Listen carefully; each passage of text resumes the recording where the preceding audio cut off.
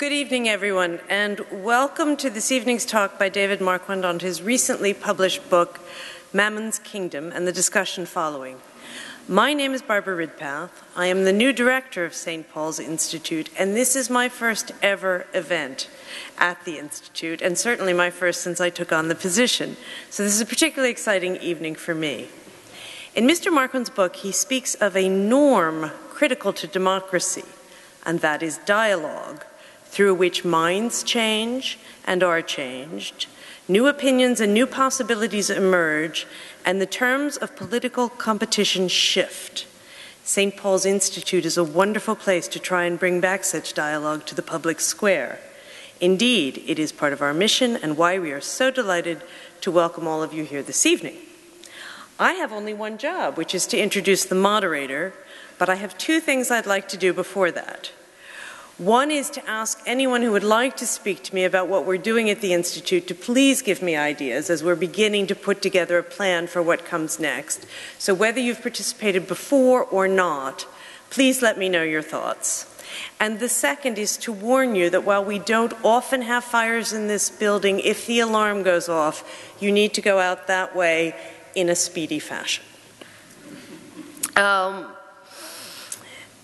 Now, I would like to introduce Bishop Peter Selby. You will find his biography in this evening's program, but most significant, at least from my very personal perspective, is that Bishop Peter has been involved with St. Paul's Institute since 2011, beginning with his contribution to the Institute's Value and Values Report. Most recently, he has been an integral part of the interim directing team in the period preceding my appointment, for which I am enormously grateful.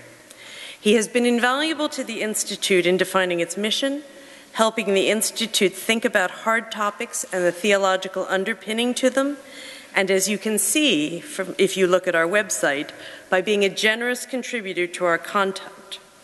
Bishop Peter has had a long and august career of living his values with the courage to write, speak, and publish on issues important to him and the larger community. He is the author of Grace and Mortgage, The Language of Faith and the Debt of the World, written, I might add, prior to the financial crisis. His forthcoming book, An Idol Unmasked, which will be published in August, will be the subject of several events at the Cathedral's Institute and Forum, so I recommend you look out for details for those on our website. It is with great pleasure that I put you in the very capable hands of Bishop Peter to introduce the author and panelists and to moderate this evening's discussion.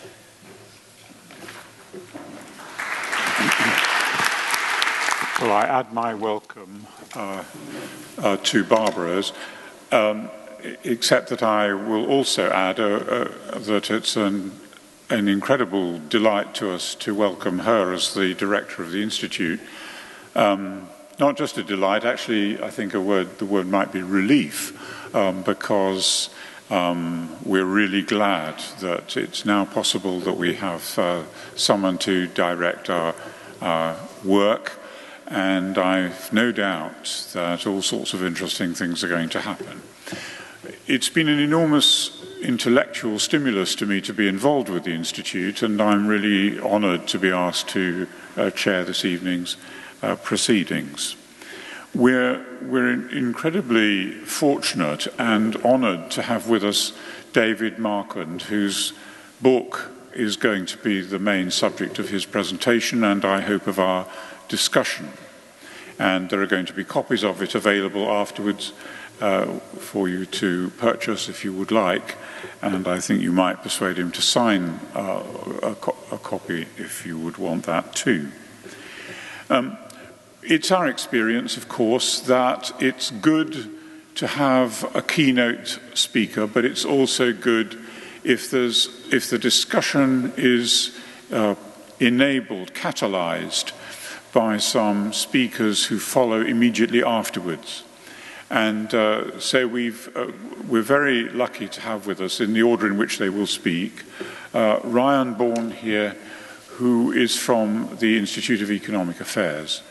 And he will speak immediately after David has done his presentation, and will be followed by Professor Tina Beattie from Roehampton University, And again, she will give a 10-minute response.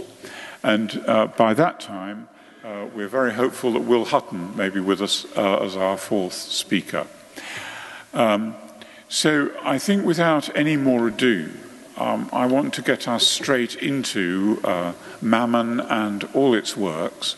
And it's with great pleasure that I bring to the podium David Marquand. His history is a history of variety, practice, academic work, advice, and I think we couldn't have had anybody more appropriate to precipitate a discussion on such a key topic as the place of Mammon in our society and world.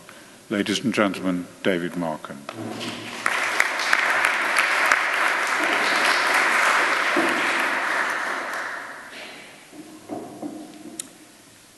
Thank you very much for those undeserved words, but I always think that undeserved praise is even nicer than deserved praise.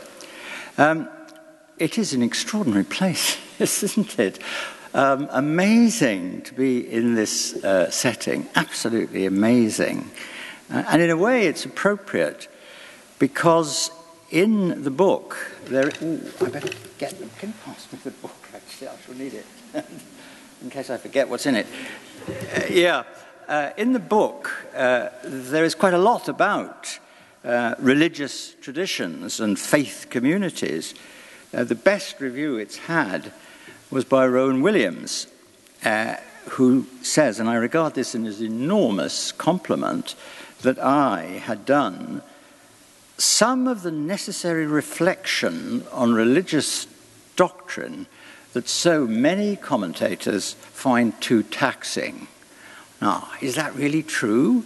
Rowan is a wonderful man. I revere him deeply, not least because he was born in the Swansea Valley in a mining village next door to the village where my mother was born. So I feel a special kinship with him. Let me start in a rather strange way by telling you what I'm not trying to do in this book. It is not a manifesto. It is not a program for government. It's intended, in a phrase that some reviewers have found a bit over the top, it's intended to be a wake-up call to a nation sleepwalking towards a seedy barbarism. It's not putting forward a set of policies, except illustratively. It's calling for a no-holds-barred national conversation drawing on what I call the buried riches of our culture, religious as well as philosophical and political.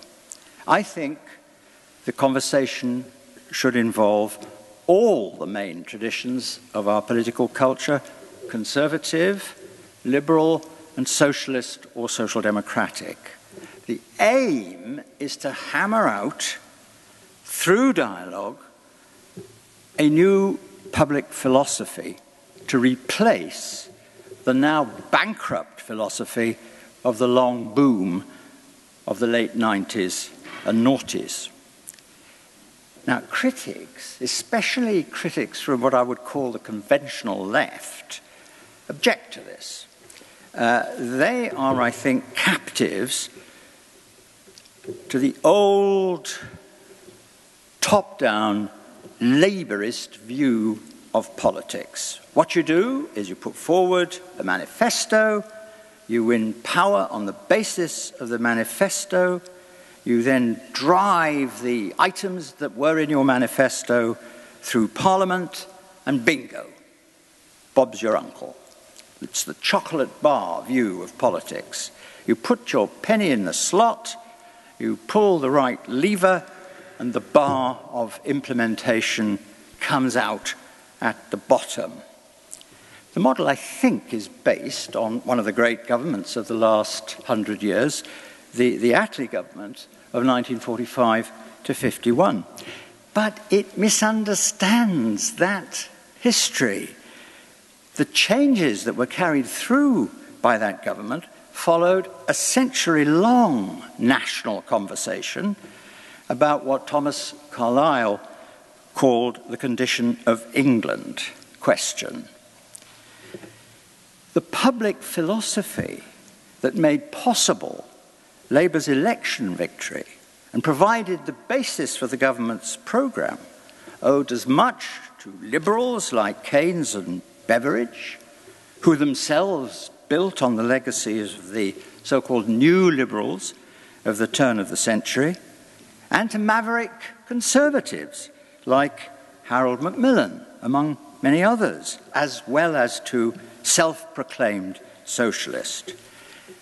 A radically different conversation was started by Friedrich Hayek in the explosive, terrifying, but brilliant book, The Road to Serfdom, which was published in the closing years of the Second World War. And that national conversation helped to engender the public philosophy that made the Thatcher Revolution possible 40 years later. The truth is that lasting changes cannot be forced down society's throat by the central state. A revolution of sentiment, as I call it in the book, has to precede a revolution of policy. Right. Why did I write the book? What led me to want to write it? Well, its origins lay in my utter, almost uncomprehending astonishment at the response to the crisis of 2007-8. This was the second most devastating crisis in the long history of capitalism, surpassed only by the crisis of 1929 to the early 30s. But the crisis of the 30s led political leaders in the United States, in Germany, and even to some degree in the United Kingdom, to jettison the economic orthodoxy of what was then the recent past and to embrace new approaches. Of course, the new approaches were not all benign. One of them was the Nazi revolution in Germany, but it was certainly a new approach. Nothing comparable has happened this time. No modern-day Roosevelt has called on his countrymen to drive the money changers from the temple, to quote Roosevelt's wonderful first inaugural as president. No 21st century Lloyd George has called for a British New Deal.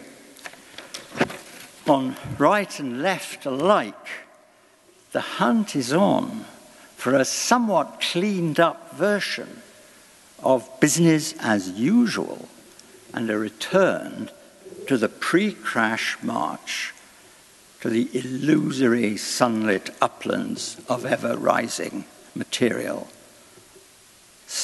living standards. And despite talk of tough times and hard choices, the institutions, the culture, and the assumptions that procured the crash are still riding high. Examples include the increasingly frenetic house price bubble in London and southeast England, sharply rising household debt, an unsuccessful revolt by Barclays shareholders against excessive bonuses agreed by the directors, and according to the New York International edition of the New York Times, the fact that Barclays and HSBC have been sued for rigging the price of gold. A few days later, the Sunday Times Rich List revealed that there are now 104 billionaires in the United Kingdom,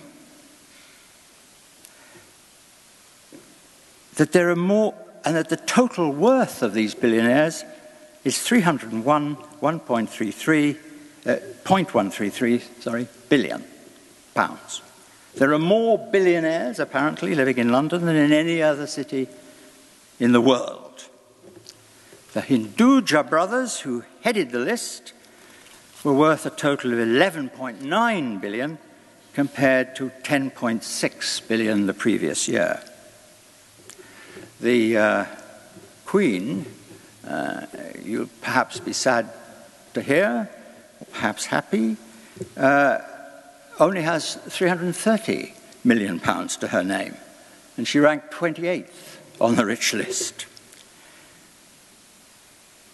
On a deeper level, the remorseless growth of inequality and the social ills that are associated with it, the humiliating isolation of those at the bottom of the economic pile, the callous indifference of those at the top, the penetration of state institutions by corporate power, the decline of public trust, and the steady attrition of the public realm. All of these stigmata of pre-crisis Britain loom as large as they did before 2008. The level of public trust, essential to the proper functioning of markets and indeed to democracy itself, has fallen precipitately over the last 50 years. It's now lower in Britain than in the Netherlands, the Scandinavian countries, Austria, Germany, Canada, Australia, Ireland, and Spain even, among others. According to Robert Skidelsky, one of my gurus is Will Hutton, who's, I'm glad to see him. Robert Skidelsky is the other. According to Robert Skidelsky, real wages are lower than they were before the crash. Asset prices are higher. A new report by the High Pay Commission shows that the UK's poorest fifth are the poorest in Western Europe. The poorest households in the UK are closer to the poorest in the former communist bloc than to those in Western Europe. But it is, I think, too simple to lay the blame on individual greed or selfishness. There's never been a greedless society, and I find it hard to believe that there ever will be one.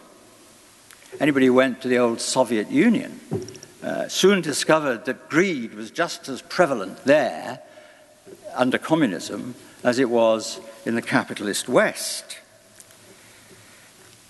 And the present Russian oligarchs, not noticeable for lack of Mammon worship, were of course the children of Brezhnev, even if they weren't the children of Stalin.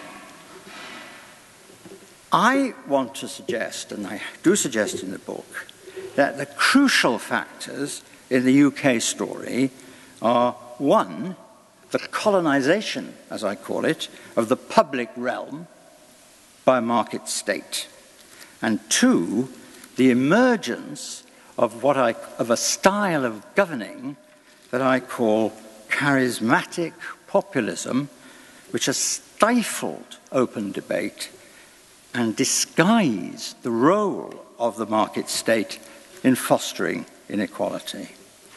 So I want to say a bit about both of these. First of all, the public realm. To me, the public realm is far more than the realm of governments, political parties, elections, and political debate, though, of course, they certainly belong to it.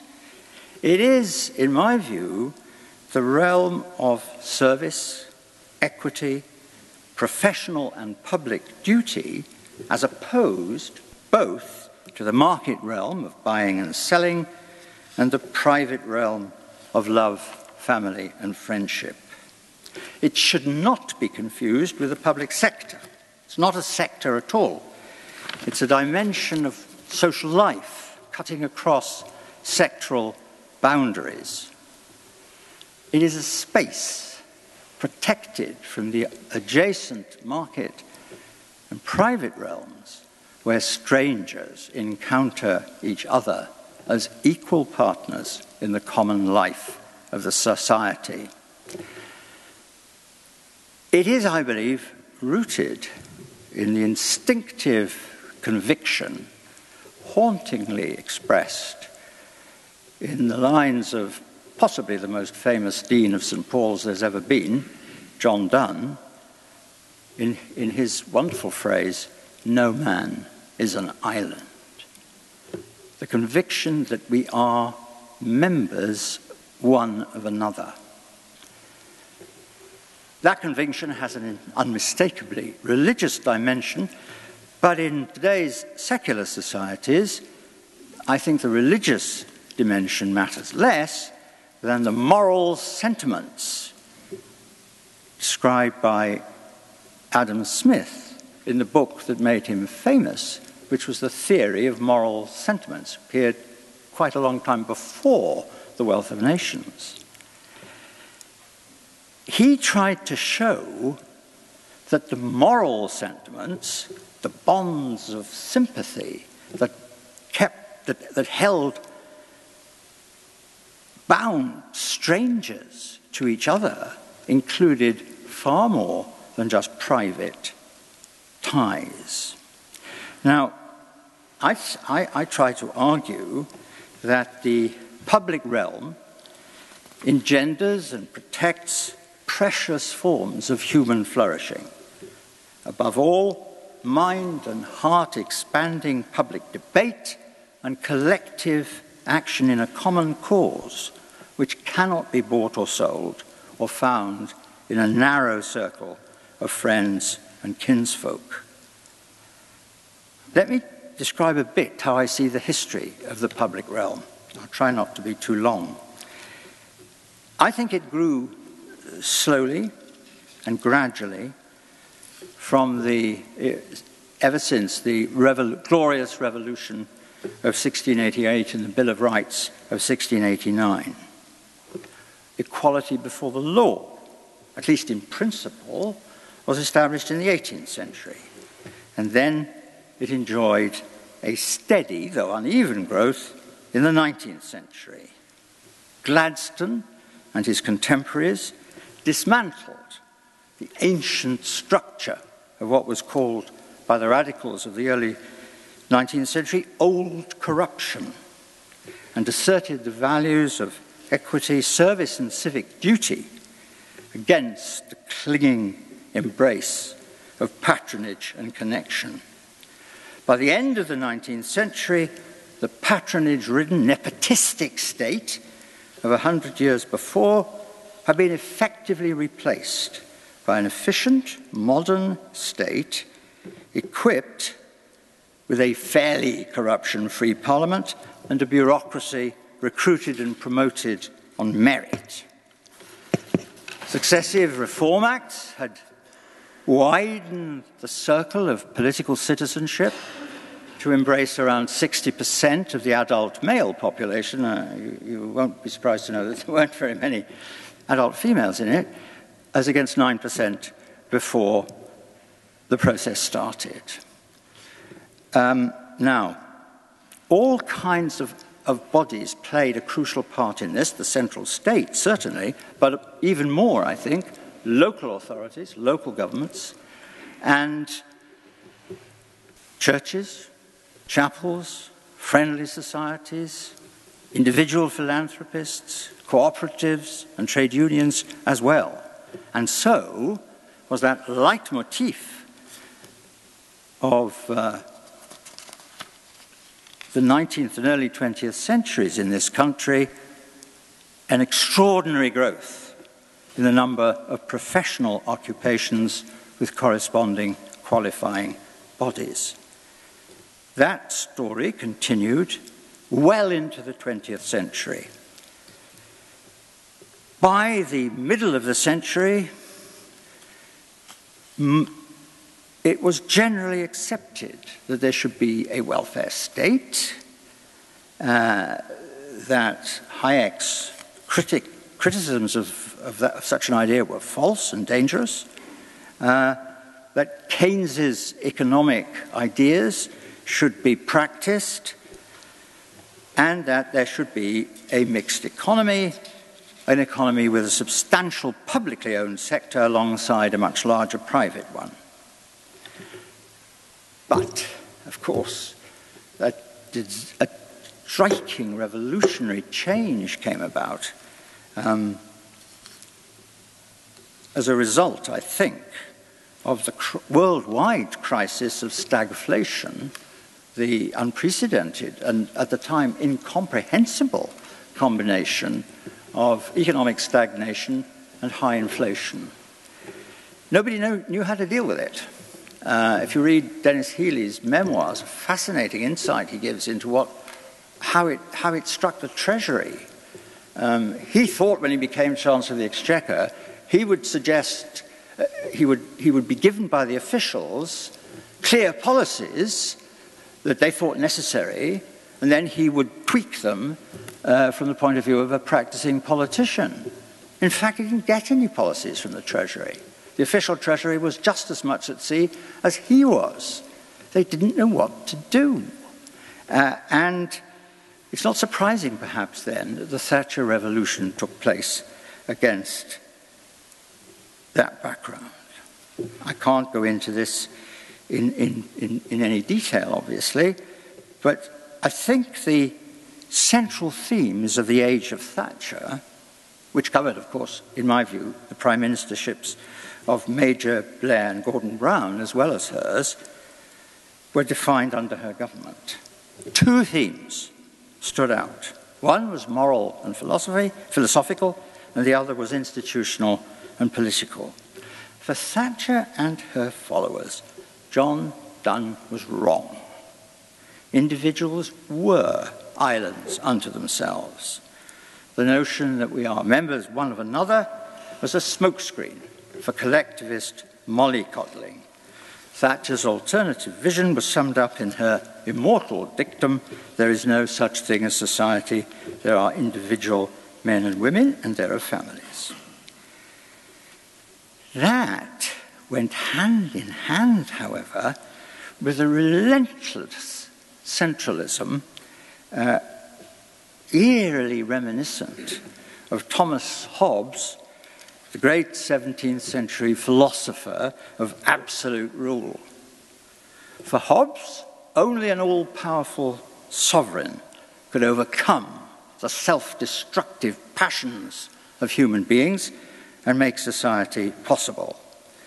For Thatcher and her closest colleagues, only an untravelled state could cut through the clinging institutional and cultural foliage that impeded progress towards the market order of their dreams. Intermediate institutions standing between the state and the citizen, these intermediate institutions were quintessentially part of the public realm: self-governing professions, local authorities, universities, trade unions, and the BBC were suspect at best and subversive at worst.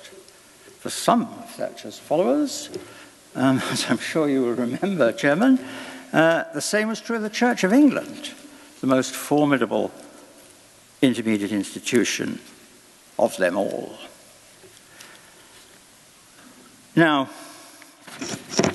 what we had then in the Thatcher era was a steady attrition of the public realm, driven by this view of society and how it should work. I haven't time to deal properly with all of the issues, but you can ask me questions about them if you so wish. The other point that I want to mention very briefly, though, is is what I call charismatic populism, because this is what's made the whole thing possible, in my view. The great German sociologist and polymath, Eugene Weber, defined three kinds of authority. One was what he called traditional, one was what he called rational bureaucratic, and one was charismatic.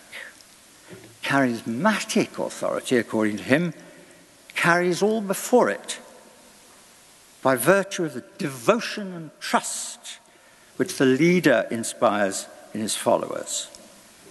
But it evaporates when followers no longer believe in the leader's charismatic inspiration. The fall of Thatcher is one example. She was a charismatic populist par excellence, having started as a rather demure Finchley housewife. But when her followers somehow felt that a charismatic authority was beginning to ebb, and she wasn't any longer carrying them forward on the coattails of her messianic inspiration, she was toppled ruthlessly. And the same thing happened to the second great charismatic populist leader of recent history, Tony Blair. Another messianic populist, charismatic populist when he started, brought down by a rather grubby palace revolution in which the rest of the Labour Party, leave alone the general public, had no share. Now, I just want to say one more thing. I promise you it'll only be one more thing. I believe, and indeed it's the last sentence of the book, we can't go on as we are. One of the most acute critics, and a person I admire very much, John Gray, the philosopher, said in effect, oh yes, we can. Certainly we can. We can go on as we are. We like it the way it is. And this is what we want, and this is what we like, and this is what we're going to go on having. Well, I wonder, and I leave you with that thought. Doesn't the rise of UKIP, something that happened long after this book was published, doesn't that give you one or two sort of pangs of anxiety? Doesn't the continuing, growing gap between the wealthy and the poor in society, doesn't that leave you with a little tweak of anxiety? Do you really think we can go on as we are? Well, I think the key question actually is, how will it end, the present situation? With a bang or a whimper? Or maybe a mixture of the two? So that's the question that I throw to you.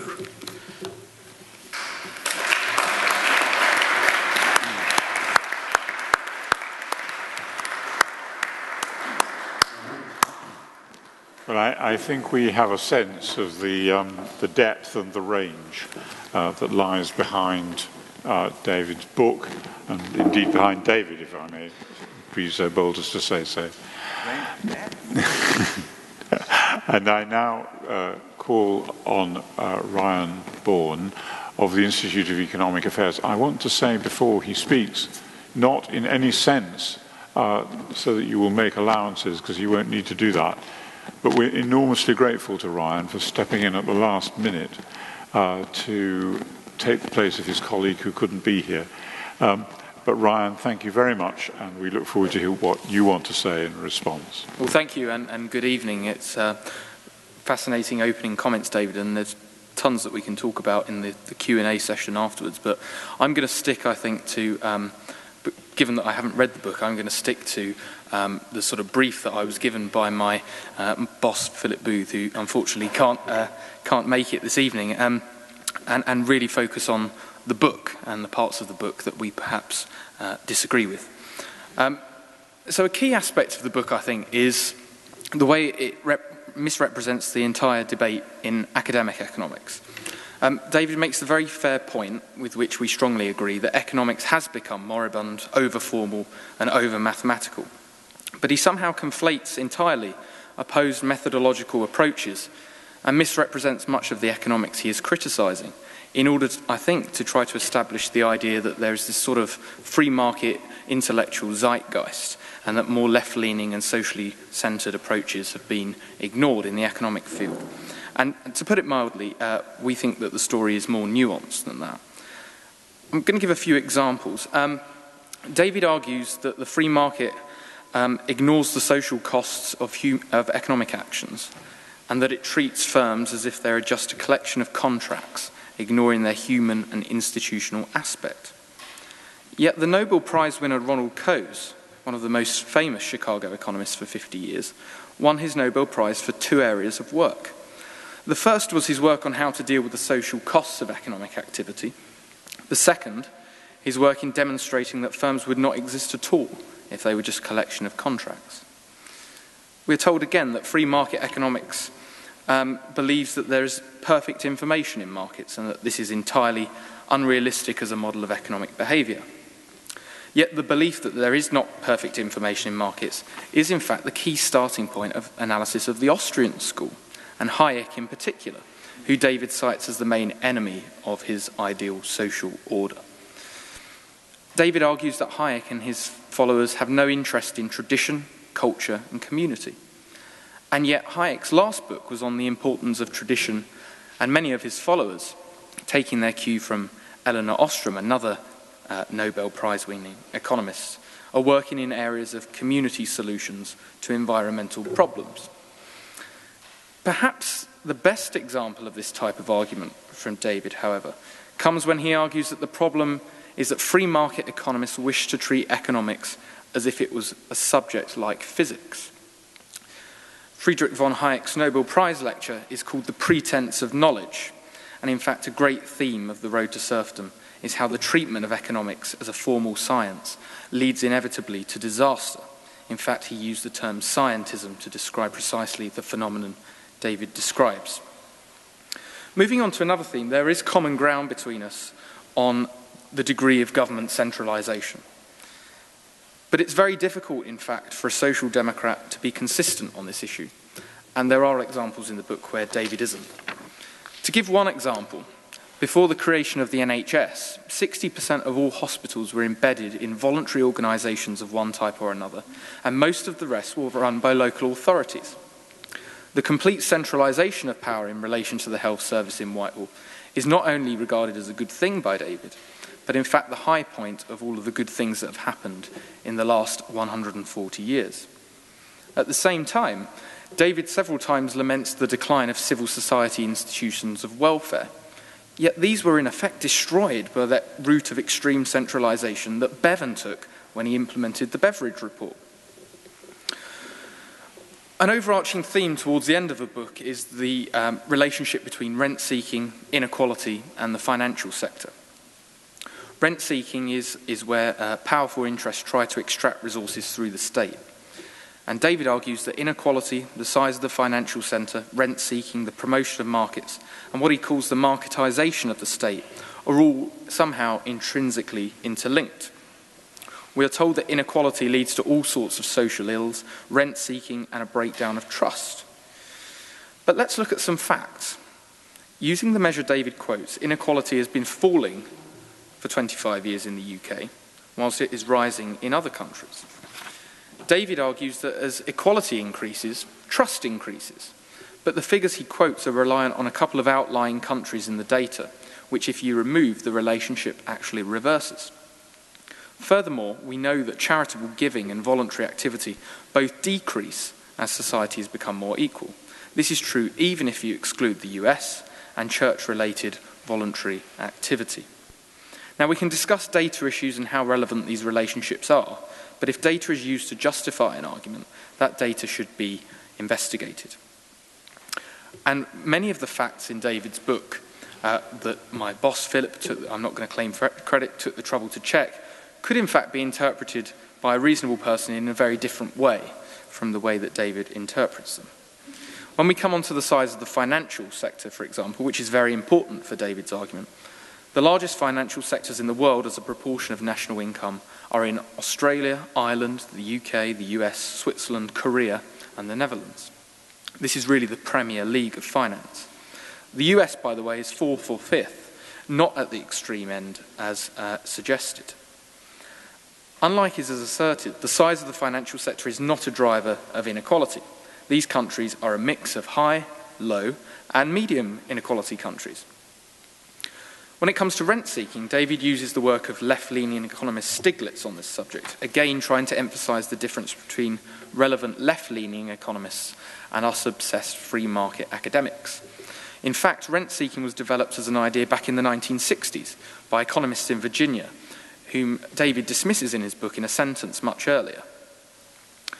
For example, an economist called Stigler wasn't mentioned, another economist from Chicago, but yet he won his Nobel Prize for the development of the theory of rent-seeking. As his citation says, his studies of the forces which give rise to regulatory legislation have opened up a completely new area of economic research. One of the most well-known new books on rent-seeking is by Professor Luigi Zingales, also from Chicago. And the story behind that book is rather important, because David argues that inequality in the size of the financial sector in the US takes that country to the extreme of inequality and the extreme of rent-seeking. He contrasts the US unfavourably with social or Christian Democrat, apparently non-rent-seeking economies. This is news to Zingales. Zingales is an Italian native. He wrote his book because he was worried about the US going the way of Christian Democrat Italy, which really is at the extreme of rent-seeking. In addition to Italy, France, Germany, Ireland, Belgium have all had party leaders, presidents and/or prime ministers prosecuted or given special immunity for enriching themselves through private interests. EU top officials have been similarly culpable. In indices of government transparency, unequal Anglo-Saxon countries, including the US, and equal Northern European countries do well, but other continental European countries tend to do badly. It is not the size of the financial sector or inequality that explains rent-seeking, I'd wager. What that something else is, we can debate, but it definitely doesn't appear to be that. So we'd argue that David's main set of connections in this area are flawed. But we'd like to offer an alternative interpretation of the events, which may not be particularly popular.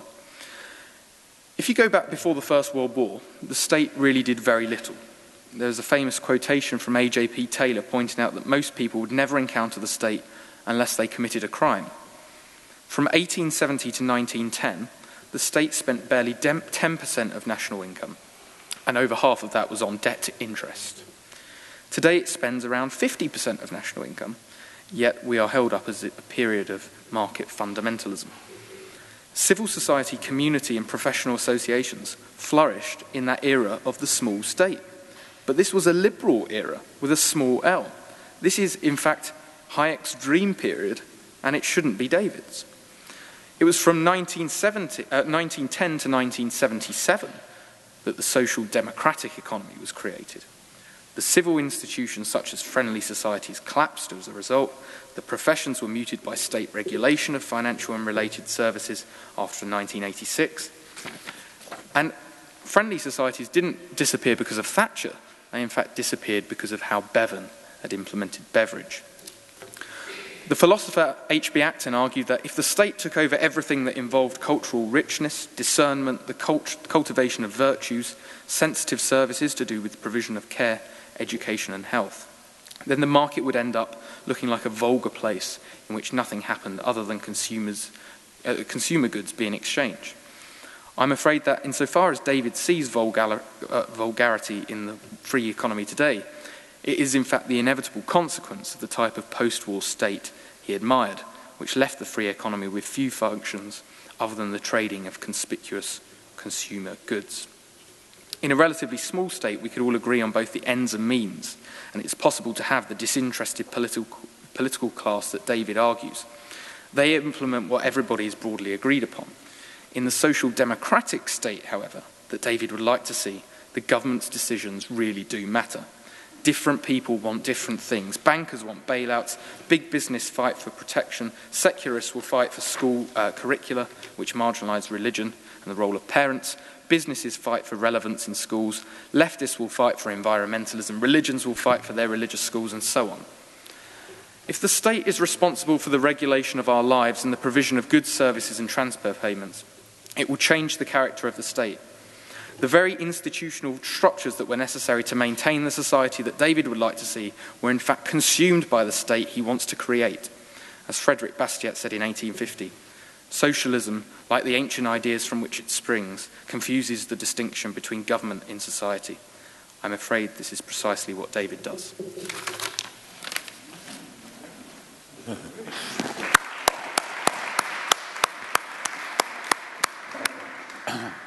Let nobody say this will not be a strong debate. And I now, with great pleasure, call on Professor Tina Beattie, who will respond as a theologian and from her work in a wide range of areas. It's really good to have you with us, Tina. Thank you.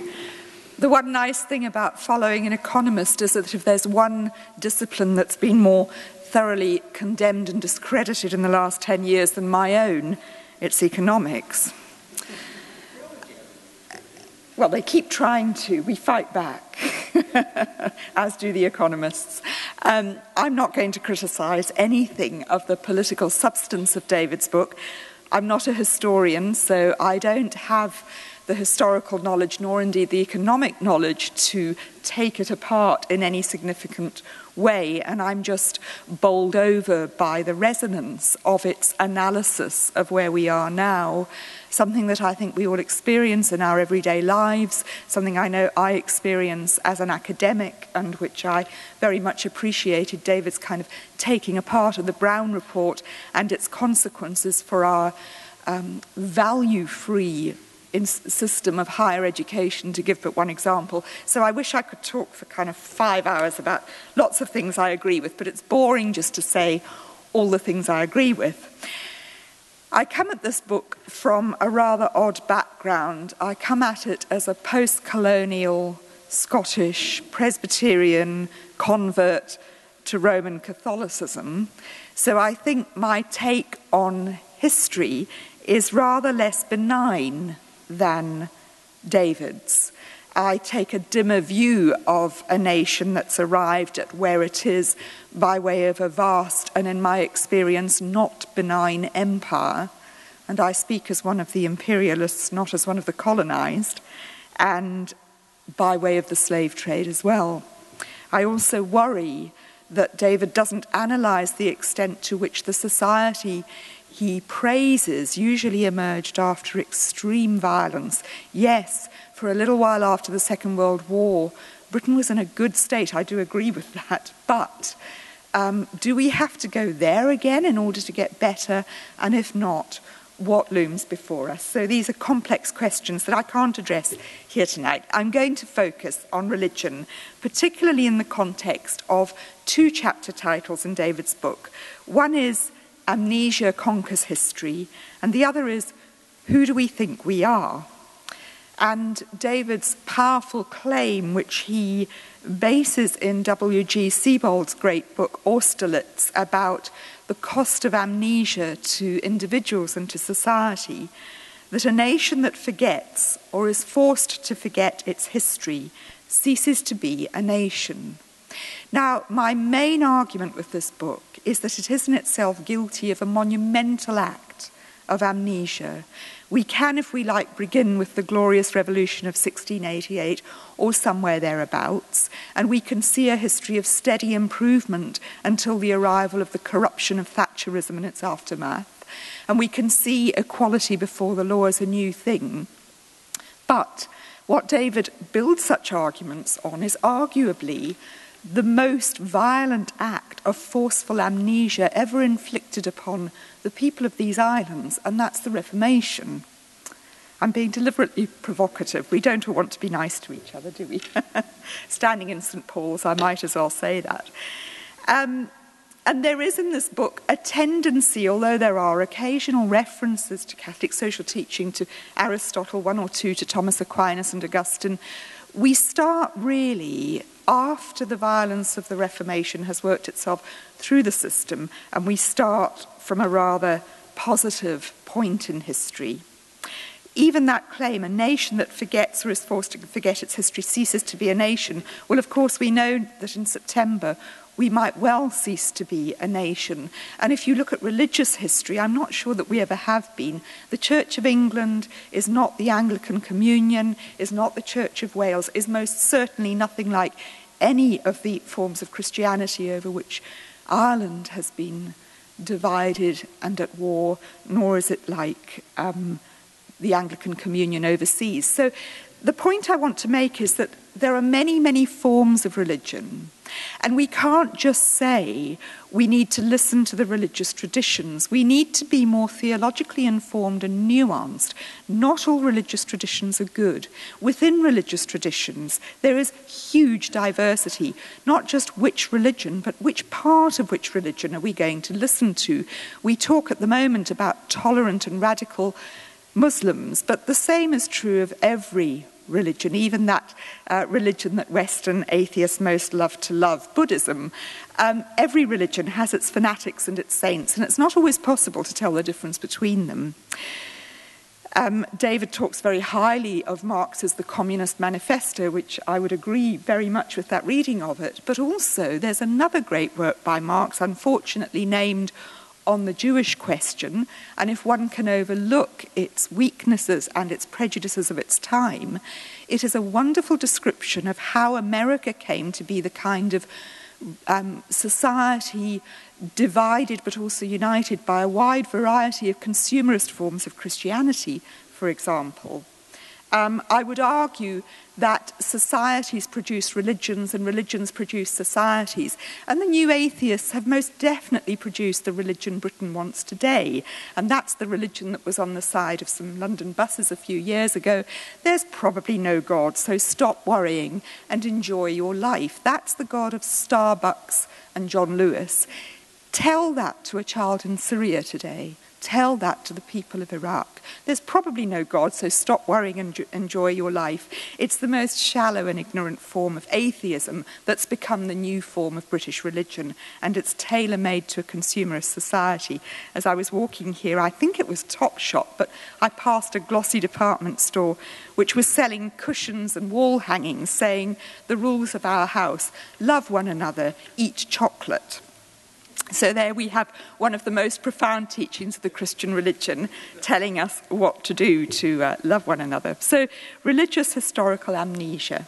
I want to conclude by a little example of the kind of wisdom I think we can get if we lose the ongoing, what I would say the ongoing, deeply rooted anti-Catholicism that defines the English people as a people. And if you want to see the roots of UKIP and the roots of the special relationship which makes us rather look across the Atlantic than the Channel, you could do worse than look at a lingering wound left by the need to deny that childhood Catholic self of the kind of people we are. Now, this is not a nostalgia for medieval, nor indeed contemporary Catholicism, nor is it trying to undo the wonderful effects of the Reformation and its aftermath.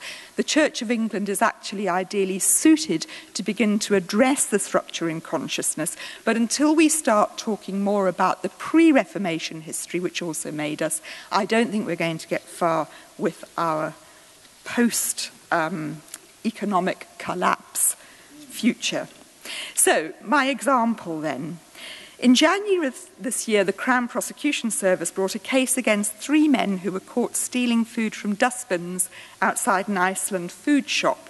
The CPS deemed that it was in the public interest for them to be prosecuted, but the case was dropped after it generated widespread public criticism.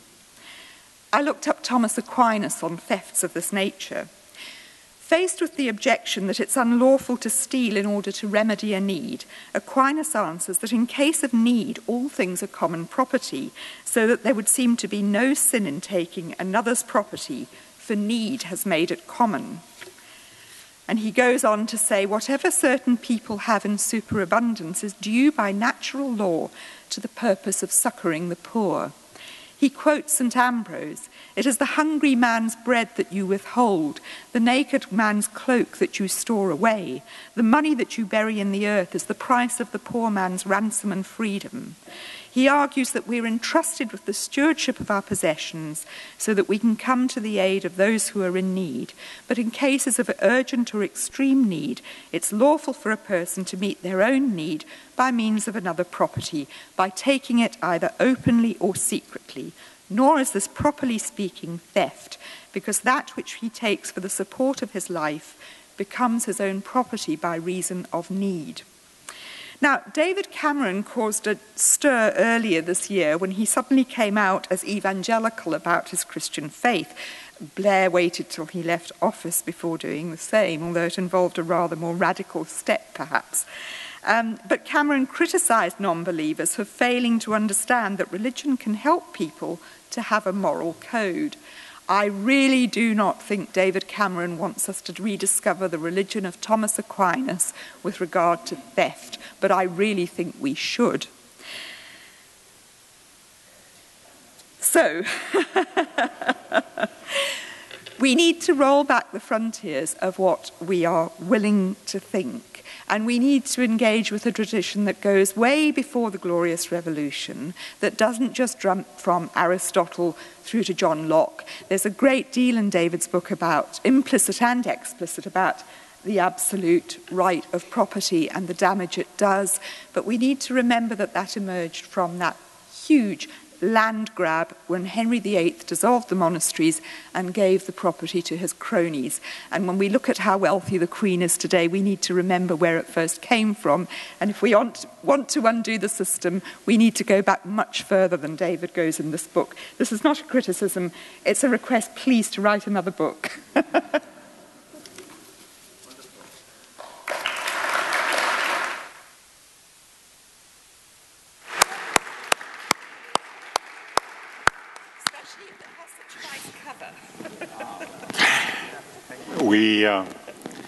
We come to our last panel speaker, Will Hutton, whose famed statement about the state we're in, I suppose, goes alongside David's book, which is also about the state we're in now.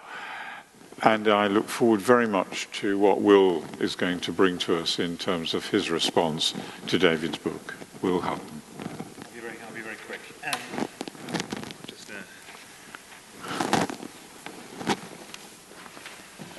Can you hear actually? Not well. Because the acoustics are unpredictable. Look, I mean, I'm first of all delighted to be able to speak here. I've been greatly influenced intellectually over my career by David. We both occupy quite a narrow kind of intellectual and political isthmus. We're both members of the liberal left, but neither of us are socialist. I completely repudiate that tradition. And what we try to do is to we try to answer the exam question, which actually a centre-right economist put on the front of a book recently, which is, how can the mass of people flourish? How can the mass of people live a life, as Amartya Sen famously said, they have reason to value? And neither of us believe that the answer to that exam question has been satisfactorily provided by economic liberals, the tradition of the Institute of Economic Affairs, and the attempt to put into practice by Mrs. Thatcher and her followers over the last 30 years. And the evidence is in front of our eyes. That doesn't mean that we want to kind of invoke a socialist republic. It means we want to do something rather subtle. And what's important about David's book is that he invites us to kind of look at our history in those terms, the creation of the sentiment, and actually the elites on which actually a different architecture was constructed after the war. It didn't actually carry on answering the exam question for more than 20 or 30 years. You don't want to reinvent the Attlee settlement. You have to find something new in the years ahead. But what it's not is a continuation of what we're doing. I profoundly agree with him in that I think that the position we've arrived at is untenable. It was broadly, and thank you for making reference to the state we're in. It's actually the 20-year anniversary of the publication of the state we're in January. And I've been writing a few chapters, rather shorter than David's book, actually, David, which I'm going to publish in January of next year. And I've been poring over the numbers and looking at what I was saying kind of 20 years ago. And, I was worrying about companies with uncommitted shareholders and the march up corporate priorities of financial priorities,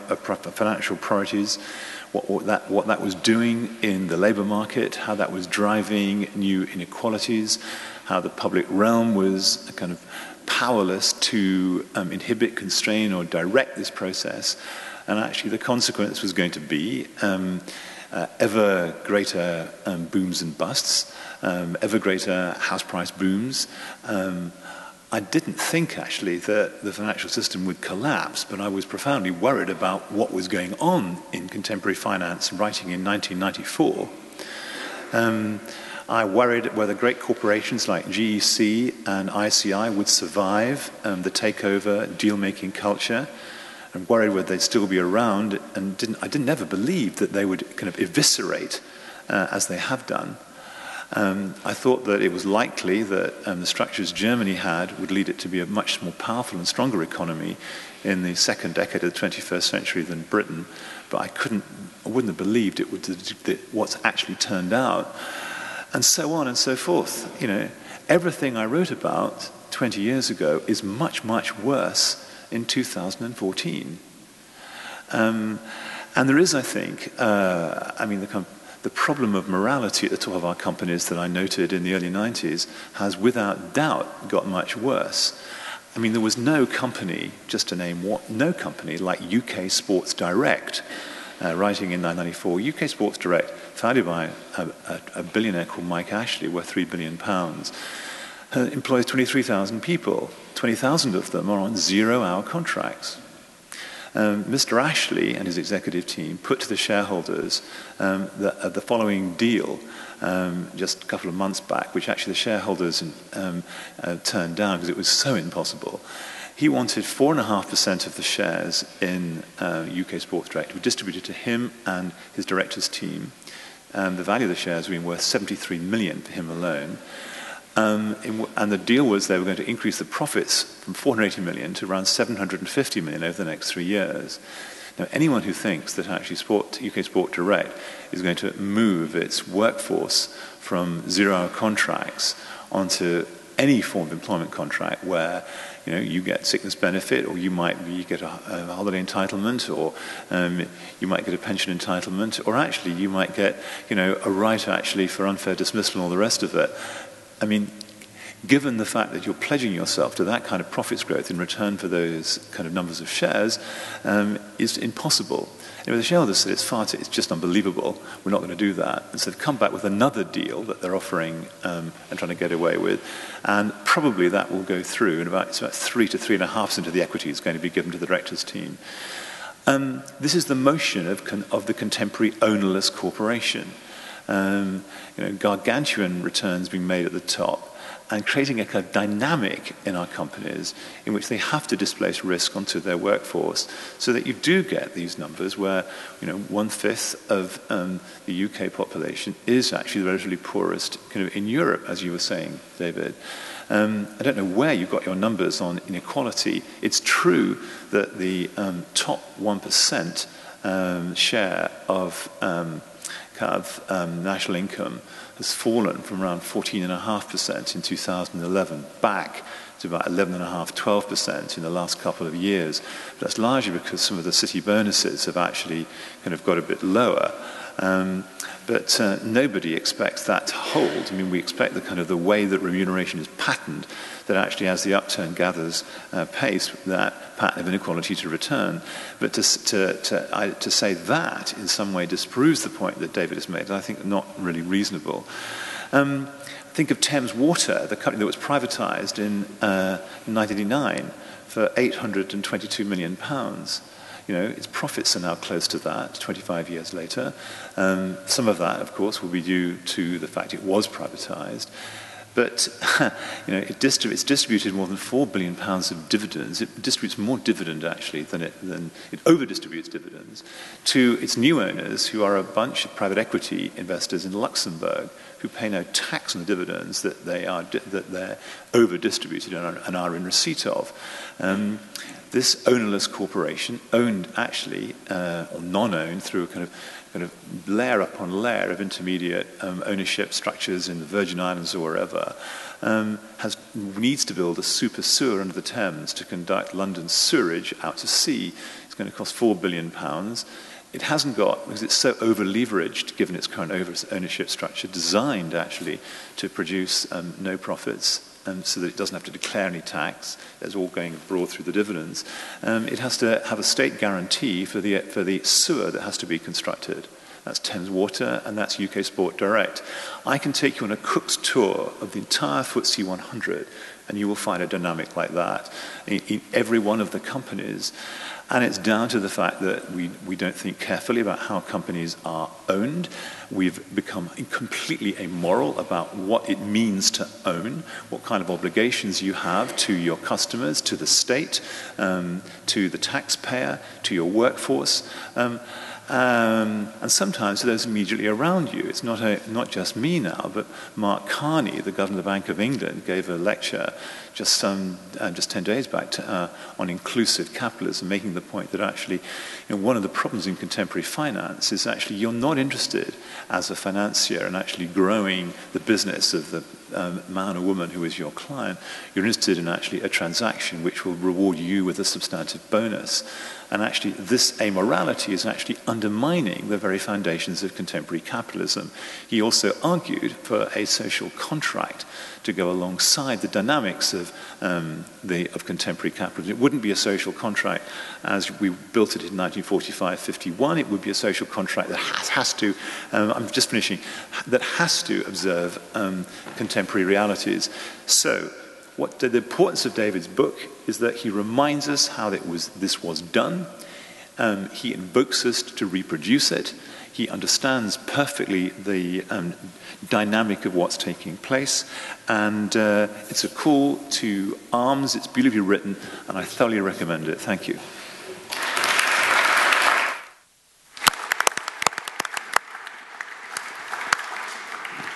We've had a remarkable variety of responses, and I'm wanting, and I hope my fellow panelists will not mind, I'm really wanting to give priority to you. I'm really wanting it to be possible, and I'd like to go into it straight away, for us to have some minutes in which you address questions to David primarily, yes, but to other members of the panel. And I shall be, if I may say so, fairly ruthless about how long you're allowed to ask a question and how long we're going to answer, because I think it's really important that this vibrant material is responded to. So could I begin by asking, and we've got a roving microphone, could I begin by asking for a show of hands who would like to open a conversation with the conversation that David has called for, in the front row on the left? I am a Scot, and I'm conscious that many people are deserting the old political parties in Scotland. They have long since thrust the Conservatives into the sidelines because they feel that nothing could be worse than the present situation. And that is evident, particularly in Labour voters in the west of Scotland, who are taking the view that they need a fresh start. I would like to point out, because we've had a Catholic theologian speaking, that the Pope has recently indicated that this would be a disaster. And I'm wondering how we can act with sufficient speed to stop this disaster for the United Kingdom. Thank you. Let's take another couple of questions and then we'll get a response. Halfway down on the right.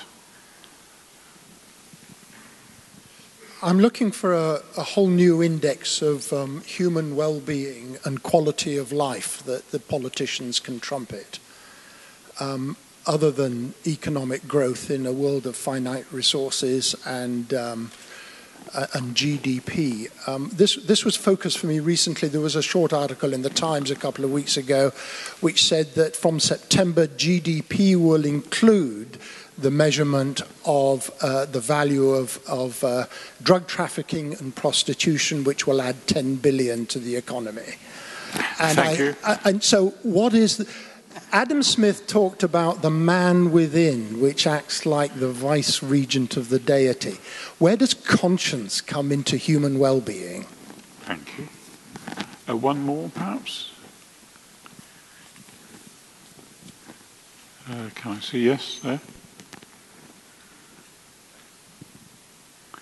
I'd like to challenge the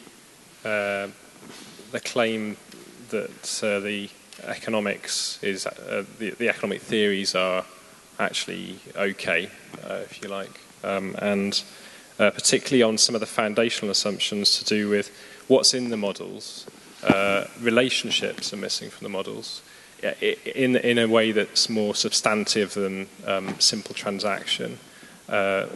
Agents in economic models are ultimately at bottom modelled as desirers of consumption and motivated by the pecuniary motive. Thank you. I ought to explain, before I ask David to begin the responding, I just want to explain that Will has unfortunately had to go because his wife is extremely unwell. And so we're very sorry about that. And it's not because he wasn't keen to stay for this response, which he really was. David, do you want to respond to any of the points that have been made? Well, I'll try. Does this work now? Can you hear me? Oh, that's right. Robert McLennan, my dearest friend of many, many years standing, even longer than Will Hutton, actually. We were both elected to Parliament in 1966, and he's been a very, very close and dear friend ever since then, about the breakup of Britain. Well, I agree, as I think you know. I think it would be, well, I don't say disaster, but I think it would be a very bad thing. And by the way, its repercussions for the rest of the United Kingdom actually wouldn't be Great Britain. You know, Great Britain is this island, the bigger of the two islands, and it includes Scotland. When the Queen's official description is Queen of Great Britain and Northern Ireland. Well, she wouldn't be Queen of Great Britain anymore if Scotland seceded, because it wouldn't be a Great Britain politically. There'd be the island, but nothing else. No, I think it would be. I agree with you entirely, Bob. I think it would be a disaster. I also think that British politicians of all three main parties appear to have done their best to make sure that the Scots do vote for independence. I mean, the ridiculous threats that have been made. If I was a Scot, well, I wouldn't actually go and vote for independence because of these silly things, but I would certainly be tempted to. No, I think the solution, I think, is a federal Britain. This is the logical solution. There are enormous, obvious problems. The main one, of course, being that of the four constituent states of a federal Britain, England is overwhelmingly the biggest in population, far, far, far outstripping the other three. And although there are big differences between, let's say, New York and California and Nevada, they're nothing like as great as that. And the differences between Bavaria and Bremen and Hamburg are nothing like as great as that. So there would be a problem. I think what one has to do really is to bite the bullet and say, well, look, this is the product of our very strange, odd, unique history, that we have these 4 nations in the United Kingdom, and we've got to learn how to operate a federal system.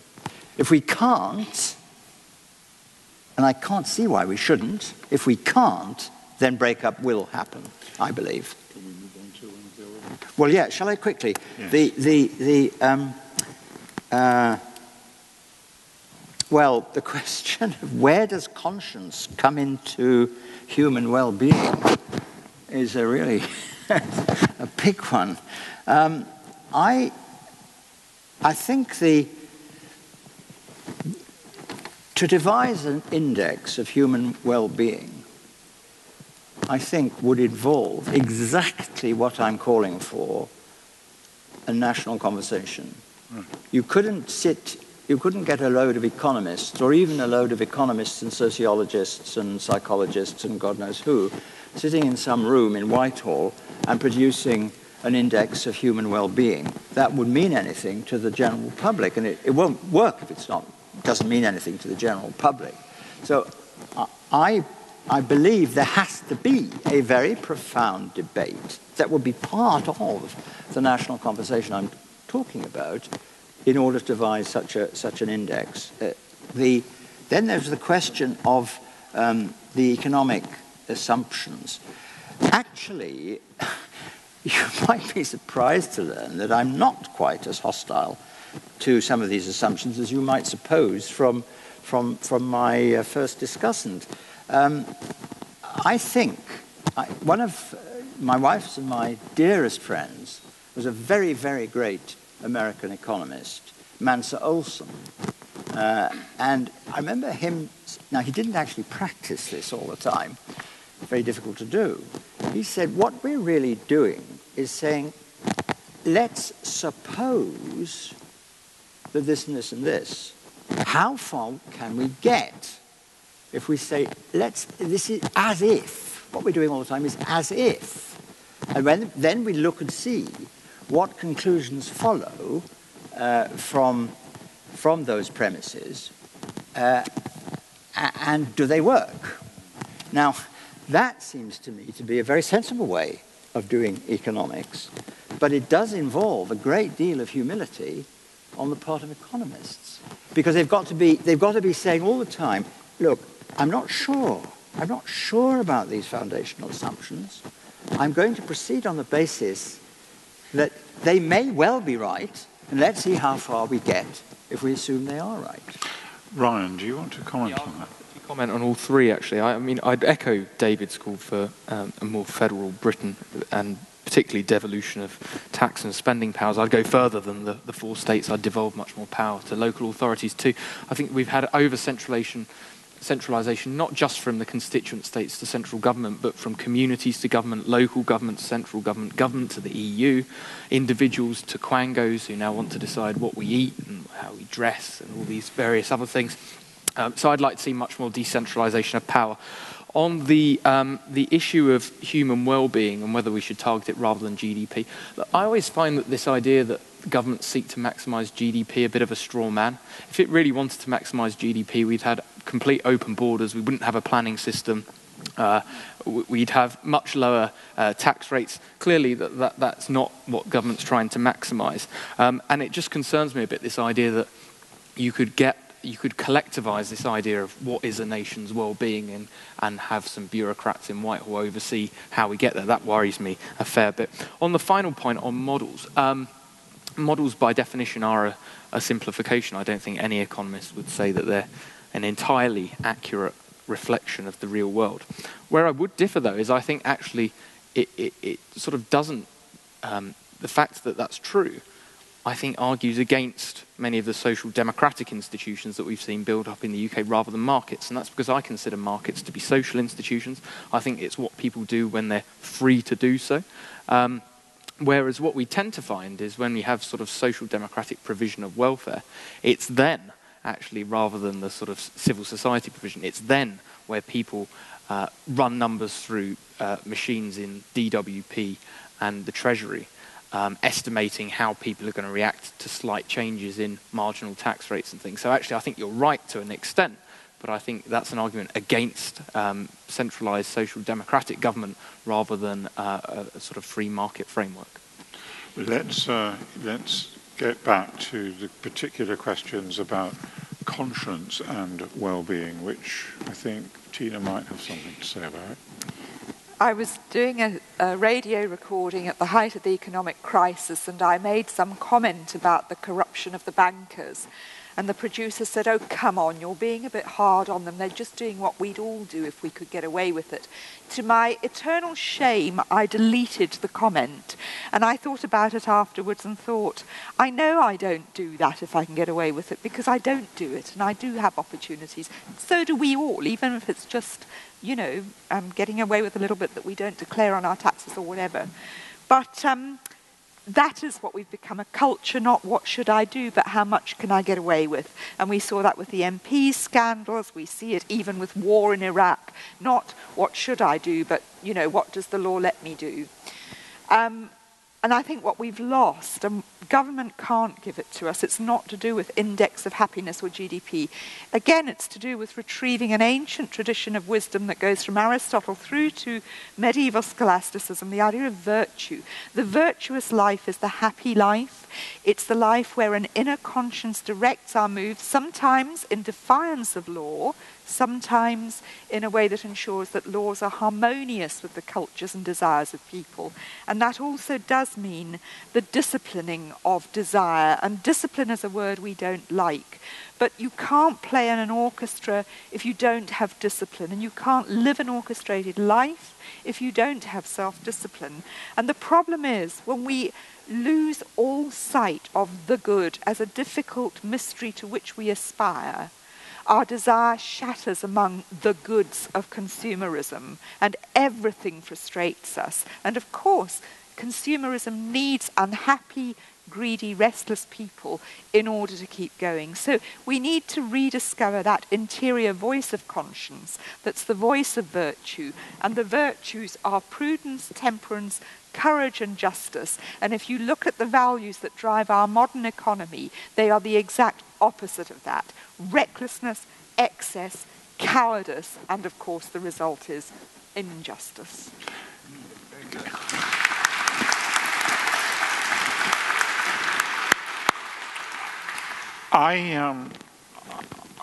We're running out of time, as I feared we might, but I just want to ask David one question.